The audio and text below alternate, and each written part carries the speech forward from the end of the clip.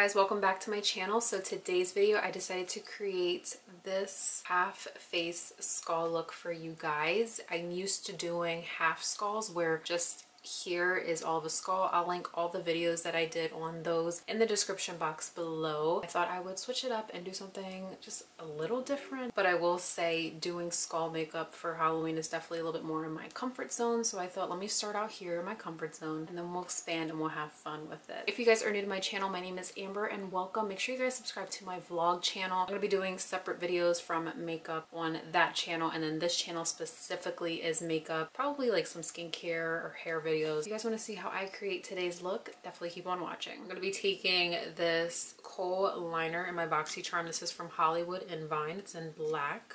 Now usually I would always say start with like a white or a cream pencil, whether it's an eyeliner or a lip liner, to do all your outlinings. This year I'm going to be using a black eyeliner just for the simple fact that it'll help with that shading. I'm going to start with the skull side. You can do any side that you want. It doesn't really matter. I just want to do this side. I feel like a little bit more comfortable than with this side, and I feel like I look weird from this angle. So wish me luck. So this is just the outlining part. So this is the part where I can get a visual idea of the base of everything, and then later on we can go on with detail. But this is where, in case I make a mistake, this is where I can clean it all up.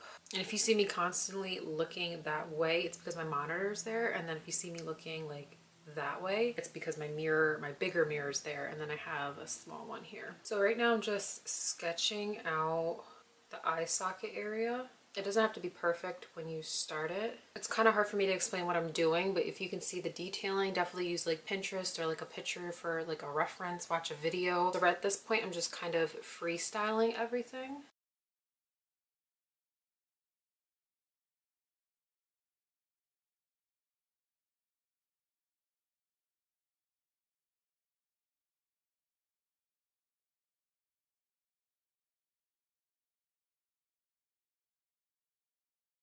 I'm just looking at one of my old photos and then kind of just adding more detail that way. Now I'm going to quickly do the detailing of the teeth.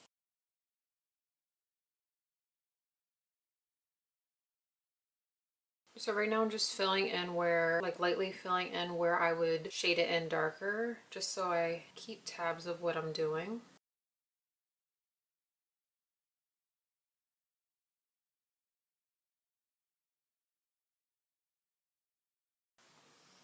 So right now I'm just creating the teeth.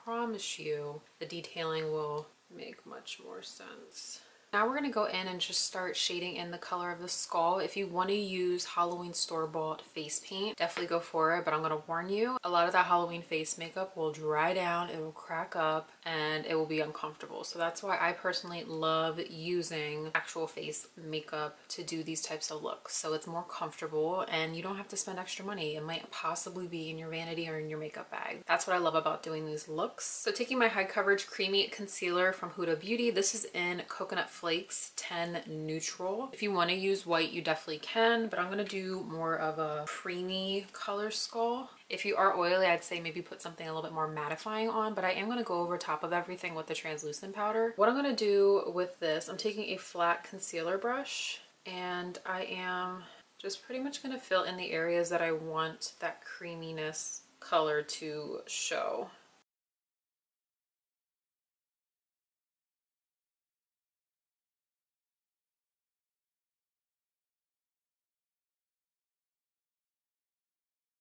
Alright, so I'm just going to eliminate a little bit of that upper line a little bit. I didn't like how far down it was, so literally just taking that concealer and covering that up.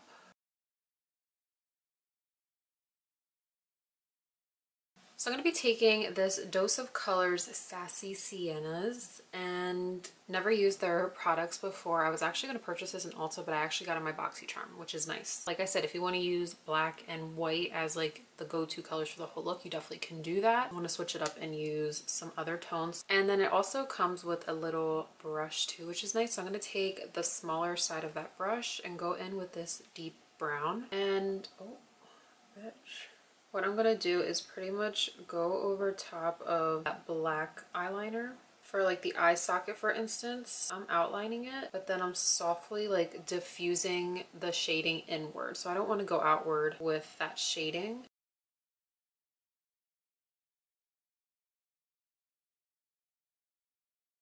And I'm pretty much just lining and softening those lines that I did with shadow. I'm going to take that dark brown. Instead of just lining, I am really going to go into detail with shading in the areas that I want like a solid. If you want to use black, definitely go ahead. I might mix this with black just a little bit. Maybe just to deepen it a little bit more so it's not too brown, but I do want to use something other than black. I'm just going to quickly dip back into my Morphe 3503. You guys know it's one of my favorite palettes. I'm just going to dip into this black right here. Just kind of blend that into the brown a little bit more to deepen it.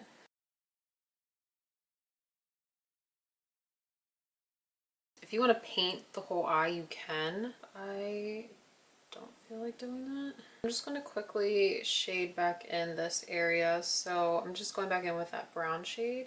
So it seems like a lot, but it's just literally adding on. Like once you draw your base, you kind of have total control over the shading and like what you want to do with it. So I'm just pretty much perfecting any detailing areas. If you're doing this on your own and you're following this tutorial, I'd say really focus on like where I'm placing things, but add what you think the look needs.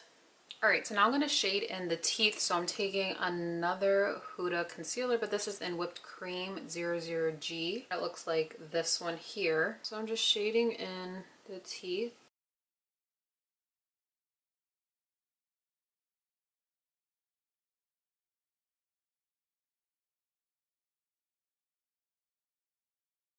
And I am just extending the teeth a little bit more than what I thought I would. So I hate to do this, but I was looking at it and I'm like, I kind of want more defined details. So I'm going to go back in with that pencil, just re-outline a couple things just to make it a little bit more distinct.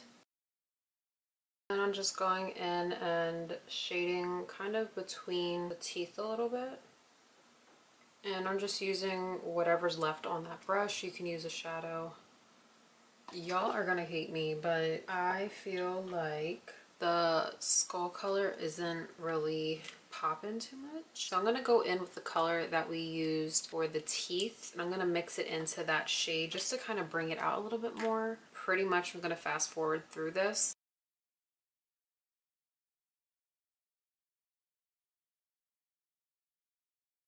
So going in with my Anastasia Beverly Hills Luminous Foundation and my A30 foundation brush from them, I'm going to go in and apply that to this side. Taking my Frankie Rose Cosmetics Chai Concealer, I'm going to do the usual.